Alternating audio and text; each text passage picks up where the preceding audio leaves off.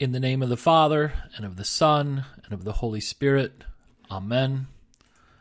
In the morning, O Lord, you hear my voice. In the morning I prepare a sacrifice for you and watch. My mouth is filled with your praise and with your glory all the day. O Lord, open my lips, and my mouth will declare your praise. Glory be to the Father, and to the Son, and to the Holy Spirit, as it was in the beginning, is now, and will be forever. Amen. A reading from the Epistle to the Galatians, the 2nd chapter. And Paul writes, Then after 14 years I went up again to Jerusalem with Barnabas, taking Titus along with me. I went up because of a revelation and set before them, though privately before those who seemed influential, the gospel that I proclaim among the Gentiles, in order to make sure I was not running or had not run in vain. But even Titus, who was with me, was not forced to be circumcised, though he was a Greek. Yet because of false brothers secretly brought in, who slipped in to spy out our freedom that we have in Christ Jesus, so that they might bring us into slavery, to them we did not yield in submission even for a moment, so that the truth of the gospel might be preserved for you.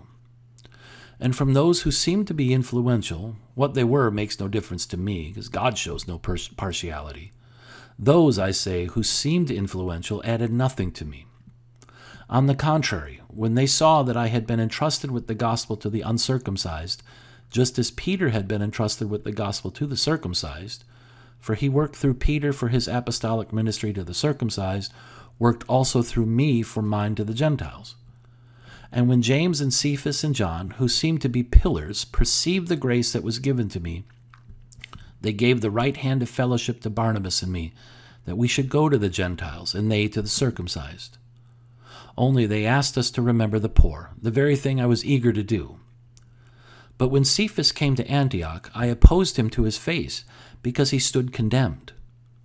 For before certain men came from James, he was eating with the Gentiles. But when they came, he drew back and separated himself, fearing the circumcision party. And the rest of the Jews acted hypocritically along with them, so that even Barnabas was led astray by their hypocrisy.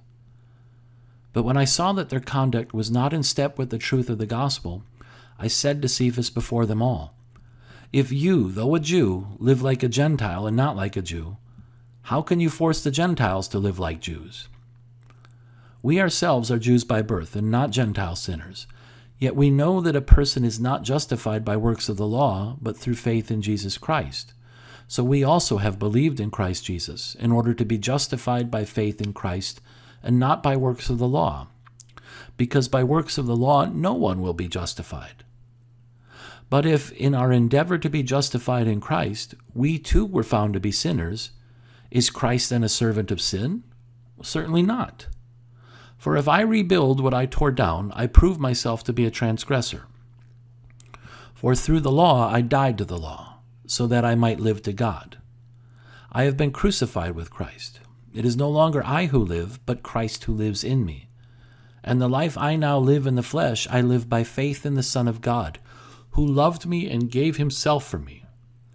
I do not nullify the grace of God, for if righteousness were through the law, then Christ died for no purpose. This is the word of your Lord. Thanks be to God. I believe in God the Father Almighty, maker of heaven and earth, and in Jesus Christ, his only Son, our Lord, who was conceived by the Holy Spirit, born of the Virgin Mary, suffered under Pontius Pilate, was crucified, died, and was buried. He descended into hell. The third day he rose again from the dead. He ascended into heaven and sits at the right hand of God the Father Almighty. From thence he will come to judge the living and the dead. I believe in the Holy Spirit, the holy Christian Church, the communion of saints, the forgiveness of sins, the resurrection of the body, and the life everlasting. Amen. Our Father, who art in heaven, hallowed be thy name. Thy kingdom come, thy will be done on earth as it is in heaven. Give us this day our daily bread, and forgive us our trespasses, as we forgive those who trespass against us. And lead us not into temptation, but deliver us from evil. For thine is the kingdom, and the power, and the glory, forever and ever. Amen. Almighty God, merciful Father, who created and completed all things, on this day when the work of our calling begins anew, we implore you to create its beginning, direct its continuance, and bless its end, that our doings may be preserved from sin, our life sanctified, and our work this day be well-pleasing to you. Through Jesus Christ our Lord. Amen. And I thank you, my heavenly Father, through Jesus Christ, your dear Son, that you have kept me this night from all harm and danger, and I pray that you would keep me this day also from sin and every evil, that all my doings in life may please you. For into your hands I commend myself, my body and soul, and all things.